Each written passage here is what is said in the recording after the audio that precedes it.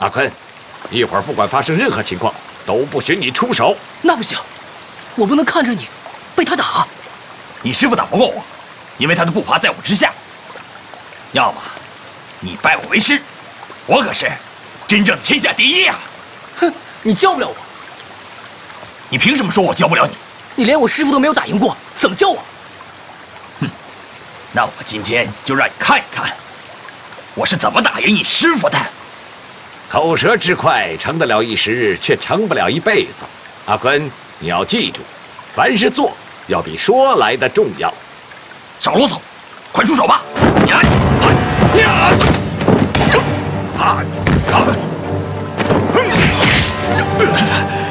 哎，师弟呀，你这一出手便把我往死里打。假如一天我真的死了，你没了对手，到时候我看你怎么办？哎，哼，那我就到处打遍天下，找一个敢跟我拼死的对手。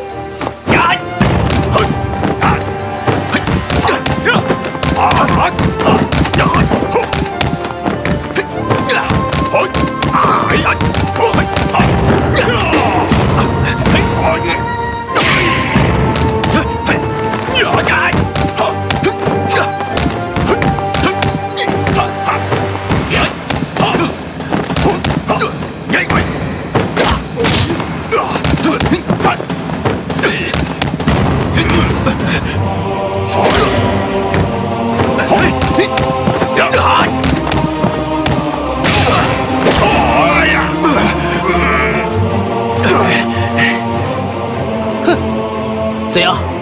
还是没有我师傅厉害吧？还好我没有拜你为师，我看这辈子你都打不过我师傅。哼，君言啊，想必你已经很久没打得这么痛快了吧？你这徒弟啊，根本不是你对手，让你无法践行。今天我就当叫石牛刀，陪你玩一玩，过过瘾。咱们改日再战。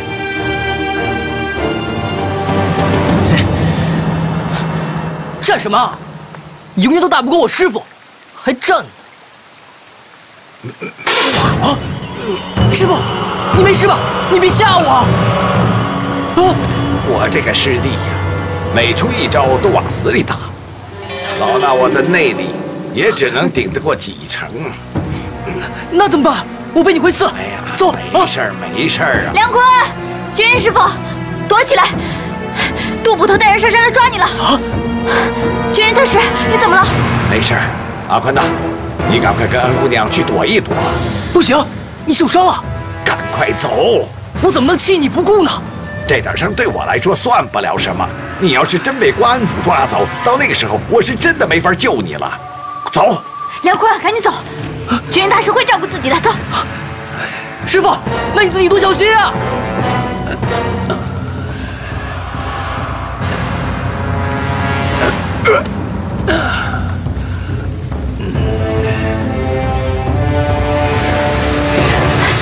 快！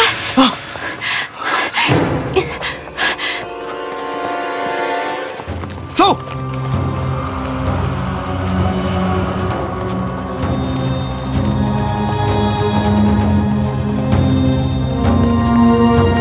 我是安察使司捕头杜飞，奉命捉拿朝廷钦犯梁坤，快把梁坤交出来吧！这里没有梁坤。出家人不打诳语啊！出家人不打诳语，这梁坤并不在这里啊！杜捕头，这里没有人！杜捕头，这里没人！杜捕头，这里没人！杜捕头，这里没人！杜捕头，这里没有人！杜捕头，这里没有人！嗯，这就是我们要捉拿的朝廷钦犯梁坤。如果你在白云山一带发现他，一定要向我们衙门禀报。啊，好好好，好，走。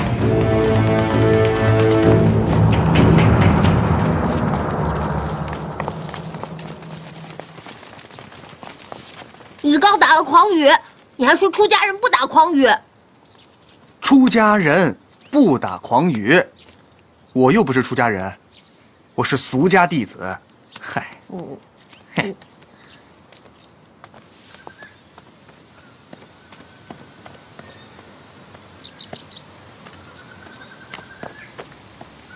快点，快点，都跟上！哎呀，来这是，快点儿！去那边看看。走走。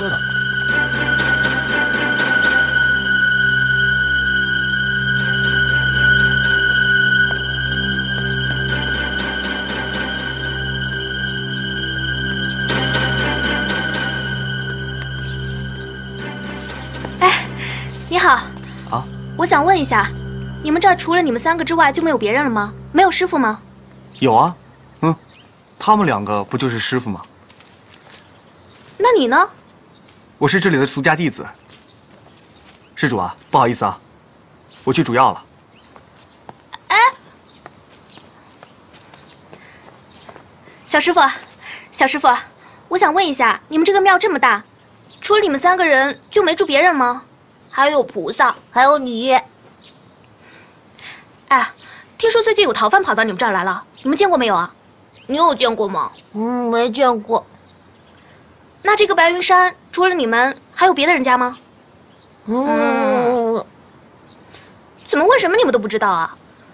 算了算了，问你们也是白问。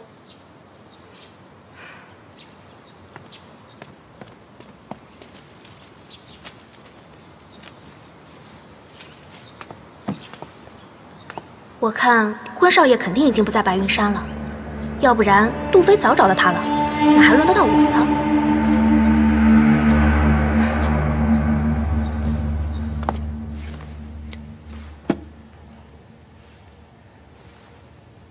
江姑娘，刚才让你受惊了。那大人，你明知道我最担心的就是三哥的下落，现在总算得到三哥的消息，你为什么不让我见他？白云山路不好走，像姑娘这样的千金大小姐，确实不应该贸然前往。一旦发生危险，谁该负这个责呀？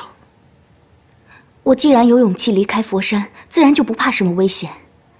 那大人，如果你当我灵儿是朋友，你应该成全我去见三哥的愿望。正因为拿你当朋友，我才决心不让你上山冒这个险。我已经吩咐杜捕头，只要他找到梁坤，一定要设法掩人耳目，将他带回府中，让他与你相见。那大人，你这样会背上窝藏侵犯的罪名的。其实梁坤只是受到天地会的牵连，他自己并没有犯下滔天大罪。再者说，我已经为他向朝廷争取大赦，在此之前，我是不会将他交出去的。就请姑娘在府内静候佳音。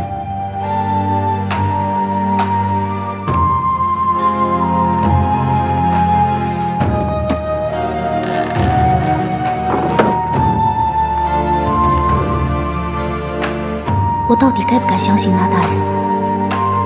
他的目的会不会是词谱和配方呢？如果是这样，三哥不就有危险了吗？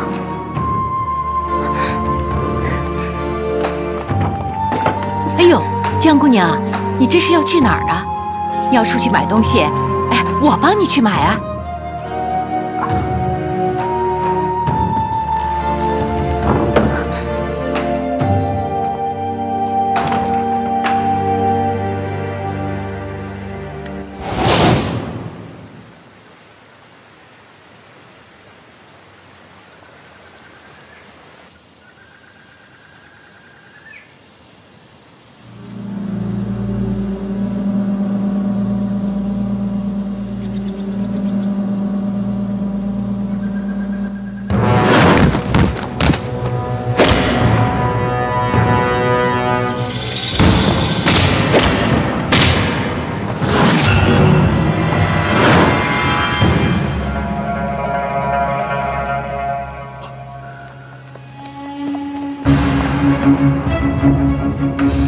老和尚，醒醒吧，赶紧把梁坤交出来！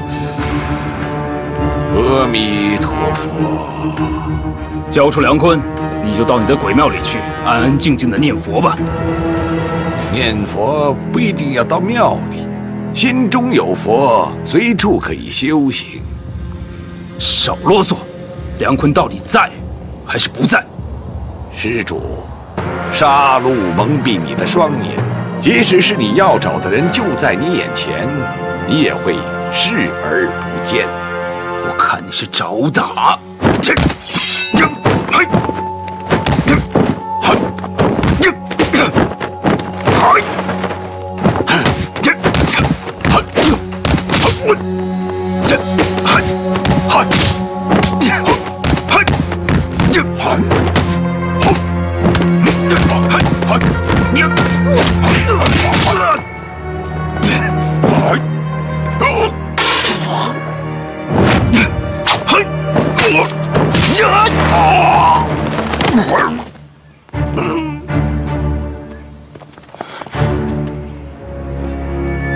死了，走，是。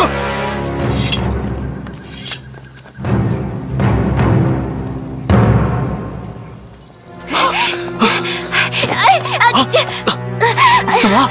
没事吧？没事，赶紧走，他们快来了。哦，小心啊！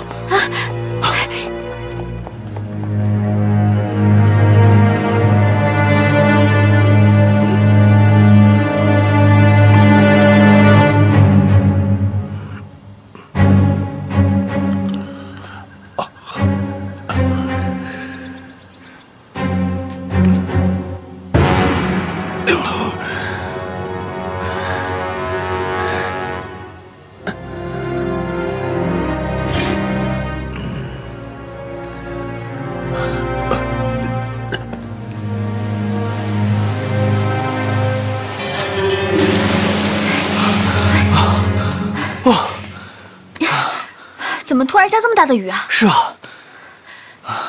那要不我们就在这儿避会儿吧？啊。哎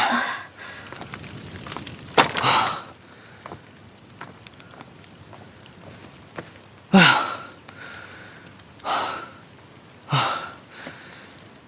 也不知道师傅现在怎么样了。绝阴和尚肯定以一敌十，把官府的那些人全都打跑了。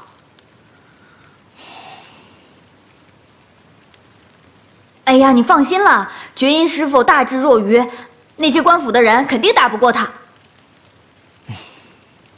哎，你的脚怎么样了？疼着呢。来，我帮你看看。你要干嘛？来，我看看。我可是跟师傅学过的。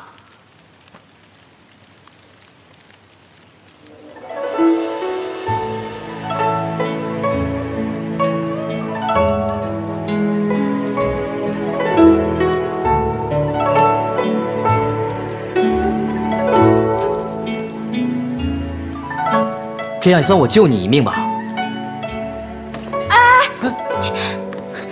你这就算救我一命啊！今天可是我来救你的。我懒得跟你说了，我告诉你啊，我会在这儿准备睡了。啊？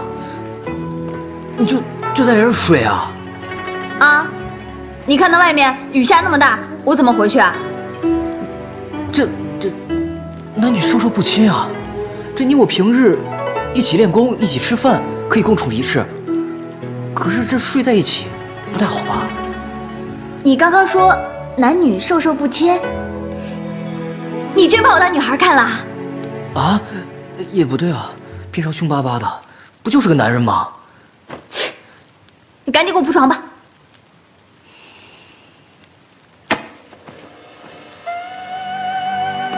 这是什么？刚刚你不是说男女授受不亲吗？我自己想了一想，你说的挺有道理的。所以呢，这个就是界限，你睡那边，我睡这边。你要敢过界，我一掌劈死你！好，睡吧。你也睡吧。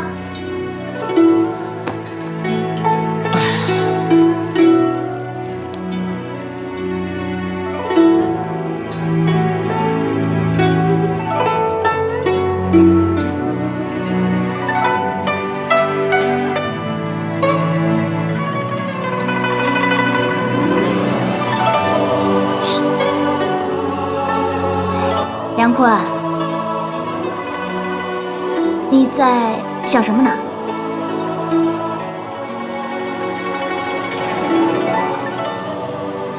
你不会又在想那个江灵儿吧？哎，我跟你说话呢。哎，赶快睡吧。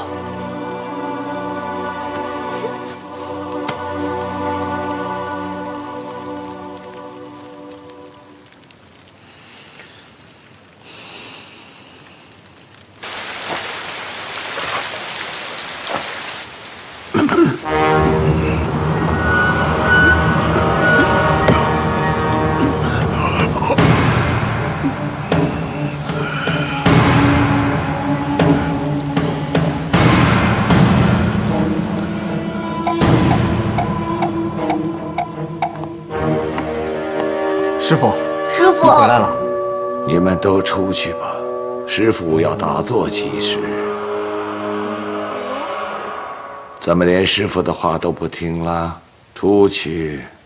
是师傅。是师傅。把门关上。是。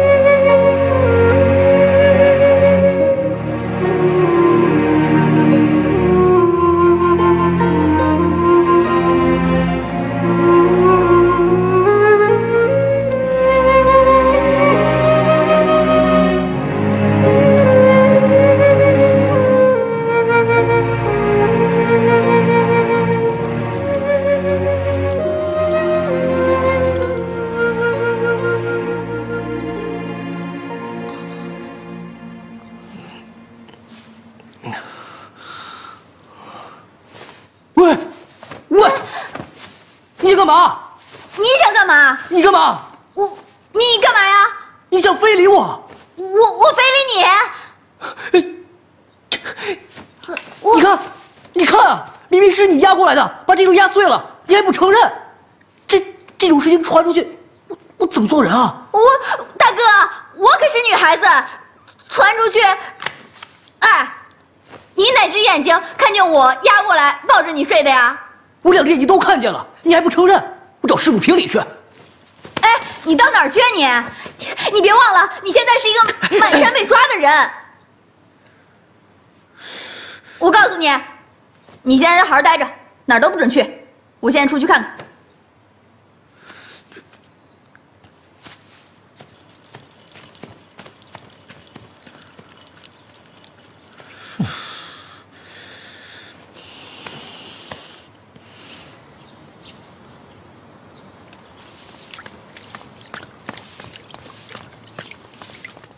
觉音老和尚在吗？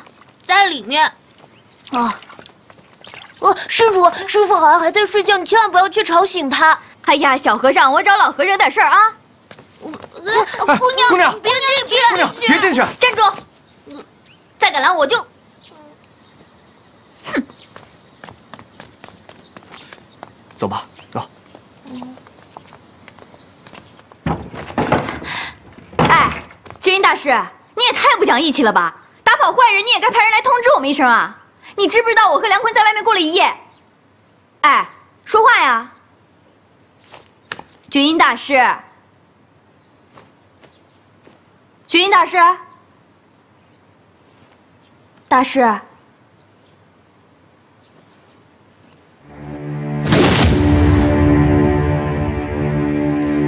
觉音大师。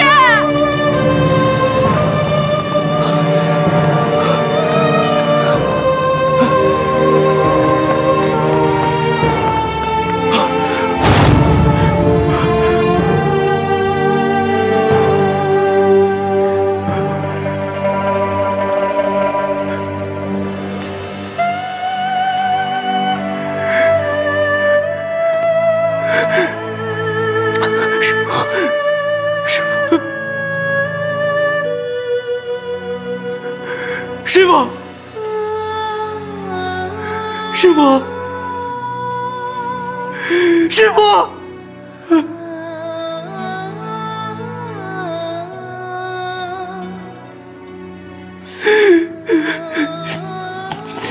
师傅，你干嘛？喂，喂，起床啊，练功啊！师傅，喂，我在这边练啊。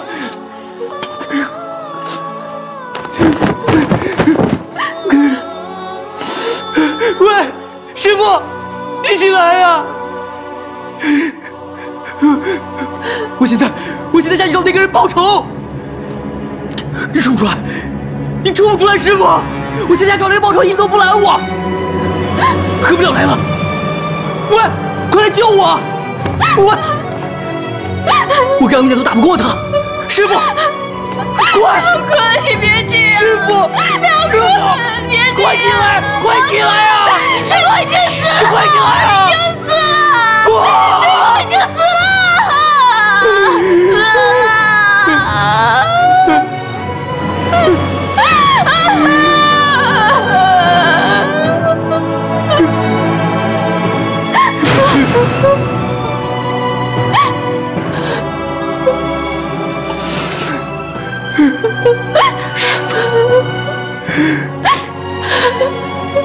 请不要不理我。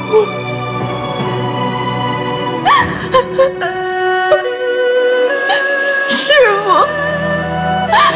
对不起，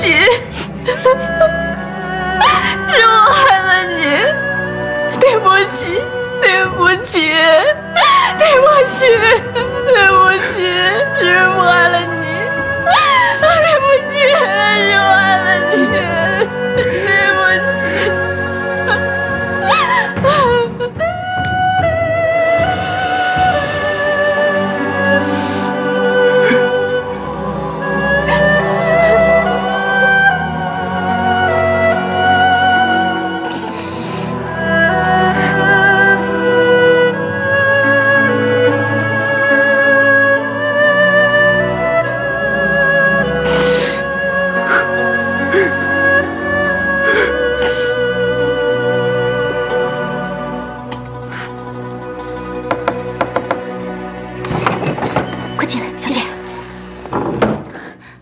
听到消息了吗？坤少爷不在白云山，还好。不过，如果他不在白云山，他会在哪儿？我想三哥可能真的离开白云山了。小姐，我觉得坤少爷一定还在白云山，只是不知道躲到哪里去了而已。官府的人这样说吗？而且官府的人还告诉我，是谁告的密。谁呀？孙腾蛟？不是，是钱少爷。你说什么呀？钱少爷不知从哪打听到坤少爷在白云山，就告诉官府了，所以杜捕头才会去抓他的。可是，大哥为什么要害三哥？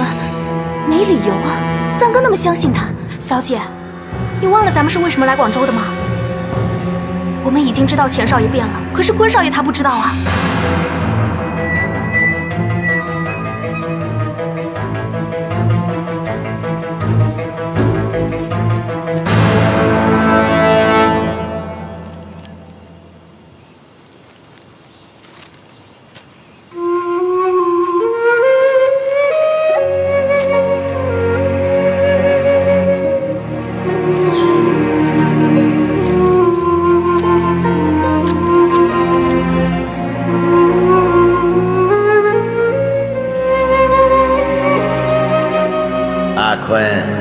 我给你讲一讲，生也是苦，死也是苦的道理。这为什么有的有名字，有的没名字啊？有的已经死了，我还来不及问他们的名字。这些人呐，有的目不识丁，有的饱读诗书，有的一贫如洗，有的腰缠万贯。最后殊途同归，都埋葬在这里。本从空无来，还回空无去。万象皆因果，处处见菩提。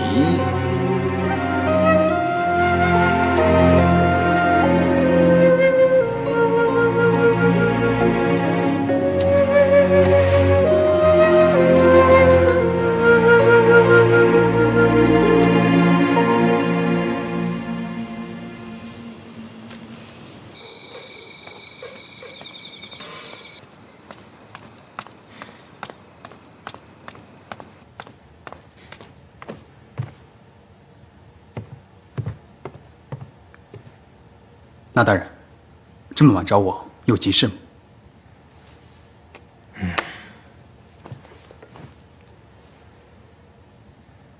赵老板，你怎么可以如此糊涂啊？我没明白，那大人是什么意思？是你通知杜飞说梁坤在白云山的吧？那大人，您的消息够灵通的呀。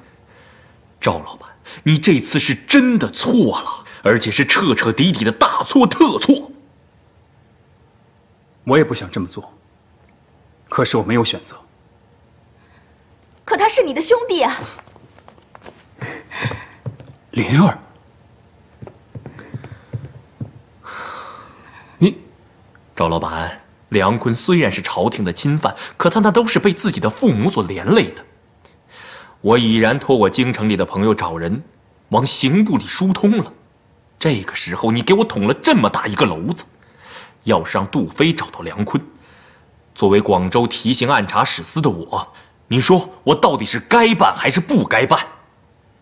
那大人，不管怎么说，这始终是我江家的家事，还请您暂时离开一下，我想跟大哥谈谈。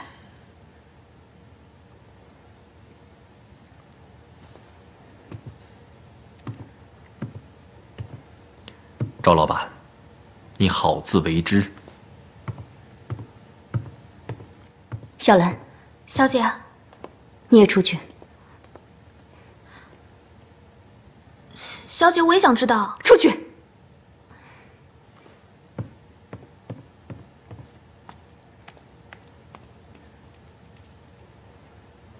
灵儿，对不起。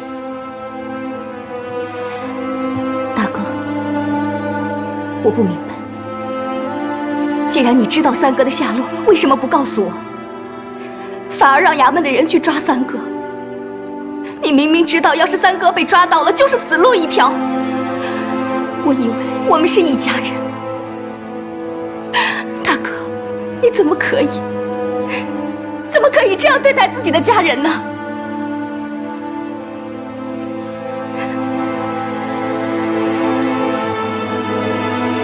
我们是一家人吗？我们真的是一家人吗？教练啊，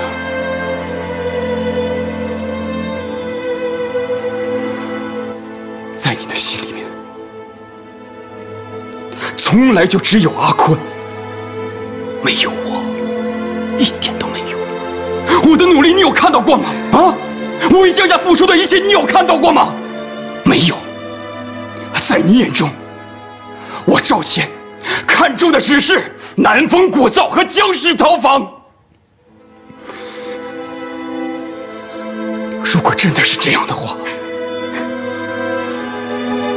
僵尸逃房早就改名为赵氏逃房了，为什么没有？是因为你，爹曾经说过。你是南风鼓噪的继承人呢。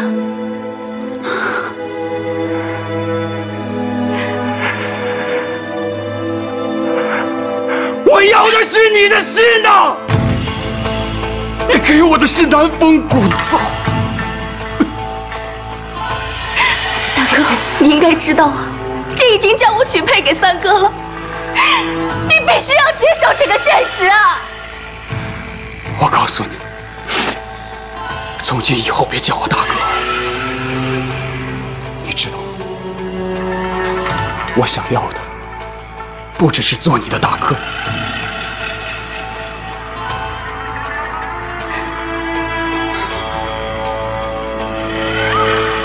我知道该怎么做是为你好的。原来你是为我好。如果你真的为我好，你为什么要看着我受苦，看着三哥流落在外还出卖他？这就是为我好，那我宁可不要你对我好。好了，你放开我！你放开我！我不想再看到你！我求求你！梅姨，扶江姑娘回房休息。小姐，走。赵老板，你还嫌乱子惹得不够大吗？这样吧，你先回去，等过几天江姑娘的情绪稳定一些的时候，我们再商量如何让她对你回心转意。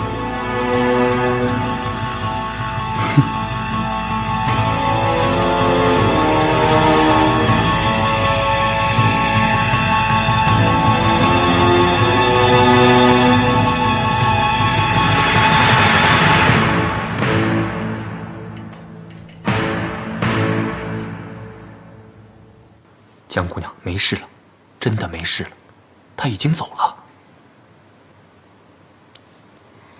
她走了，也不代表事情就这样结束了。我真的不明白，为什么以前一直好好的，现在会变成这个样子。说到底，都是为了一个情字。你因为情纠结于梁坤，赵老板因为情纠结于你。你是当局者迷，而我却是旁观者清啊！我一直以为我和大哥之间就只有兄妹之情，这正是问题的症结所在。如果这个结打不开的话，那么这件事将永远了断不了。那大人，您的意思是，我和大哥就从此形同陌路？这恐怕是最坏的打算了。如果梁坤在这儿的话，那就好了。大人，这话什么意思啊？赵老板现在为什么会如此纠结，就是因为事情还没有一个笃定。如果梁坤在的话，我会帮他向朝廷请求特赦，让他与江姑娘团圆。那个时候，赵老板即使再不愿意，也该死了这条心了吧？说到底，还是要先找到坤少爷才行。那是当然。不过江姑娘，也不要太在意赵老板的反应，这都是一时的。相信我，时间是最好的良药。过上一段日子，所有事情自然就会迎刃而解。那大人，谢谢您的开导，灵儿好多了。不客气，咱们可是朋友，我是有责任和义务帮助你的呀。你看时间不早了，你也早点休息吧，啊。那大人慢走。请。啊，不用送了，好好照顾你家小姐。是。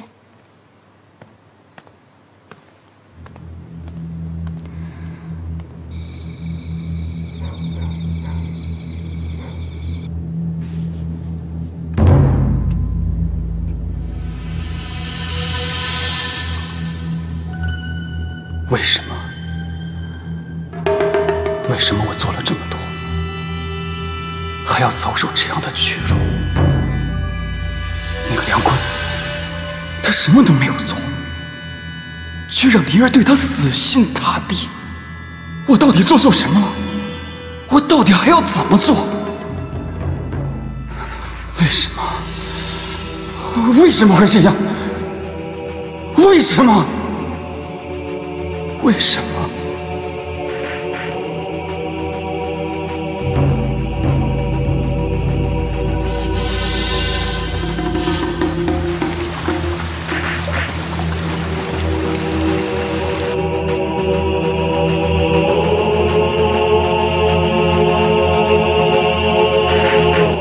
师傅！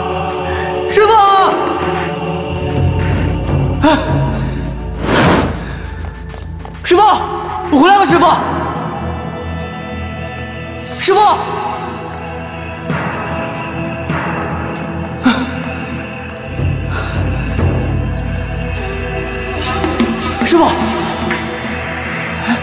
师傅，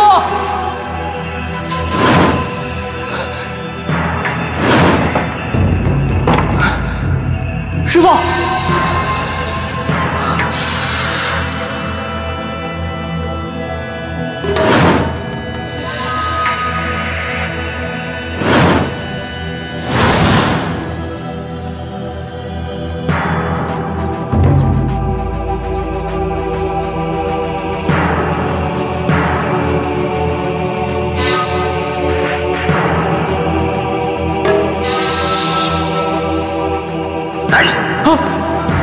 师傅，你还没走啊？徒弟不下山，哪有师傅先行之礼呀？师傅，你没走真是太好了。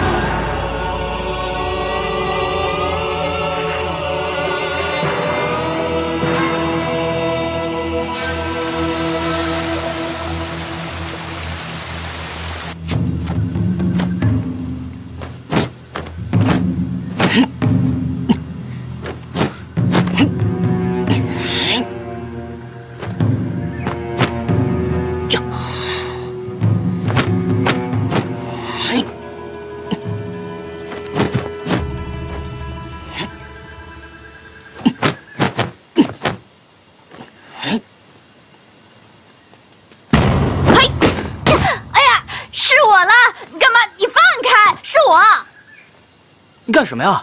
我刚刚在练师傅教我的气功，你要随意打扰我的话，我很容易岔气啊。爱怎么说怎么说。哎，干什么？找有事儿啊？我是想问问你，师傅没有了，现在你怎么打算？你想下山吗？现在还不是下山的时候。你之前不是一直吵着要下山吗？因为那个时候，我根本就不知道自己有几斤几两。 那你现在知道自己几斤几两了？不知道。所以啊，我要把师傅教给我的功夫好好的练好。到那个时候，我相信我就知道了。难道绝音大师真让你把心放下了？什么意思啊？我是说，绝音大师之前不是老是说着要把你的心放下，这样。 你才不会老想着报仇嘛！不可能，我永远都不会忘记我娘是怎么死的。啊，好险，好险，好险！哎呀，我是怕绝音大师真把你教成和尚了，那我下半辈子不就没指望了吗？安姑娘，这个时候，我知道现在不应该，谈论儿女私情。我是想，那。 绝音大师要是不当你师傅了，谁来教你武功啊？难道你要去找和不了？怎么可能？师傅他已经把他的功夫，统统教给我了。是吗？什么时候的事儿啊？我怎么一点都不知道呢？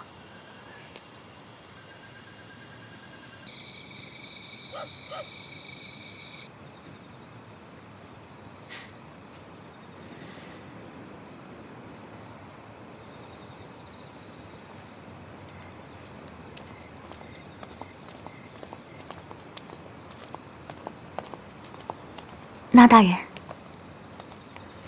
江姑娘有事找我，有件事想跟大人商量一下。那咱们房里说吧。不必了，就在这里说吧。是这样的，三哥不在白云山，我想他可能回到南方古灶，而我在这儿也待了不少时日，所以你想回佛山？可就算是你回去，也不可能见到梁坤。你怎么知道啊？ 小兰，他要是想连累江家的话，当初就不会从佛山跑出来了。那大人想多了吧？佛山是他的家，他总是要回去的。话是这样说没错，可是我认为梁坤是个重情重义之人，他考虑的问题肯定要比戴姑娘周全一些吧。江姑娘要走，我没有阻拦的道理。 可我考虑的是，你回去之后要面临的状况。我刚才就已经说了，你要走，回去未必能见到梁坤，可是你现在走，赵谦一定会放下手中的一切，追回南风古灶。江姑娘，你有想好怎样应付赵老板了吗？那也是我们自己的事，不劳那大人操心。小兰，我跟你说过多少次了，不要这样跟大人说话。小姐，这那大人好奇怪啊，总是不让我们回佛山。哎，我从来没有阻止江姑娘的意思，只是就现实的状况发表自己的建议。我不想看到江姑娘陷入孤立无援的窘境，最起码在这里，咱们还可以有商有量，对吧？江姑娘，其实我的意思呢，哎，你看这样好不好？让戴小兰姑娘先回佛山看看状况，然后咱们再议你是去是留，也还不迟啊。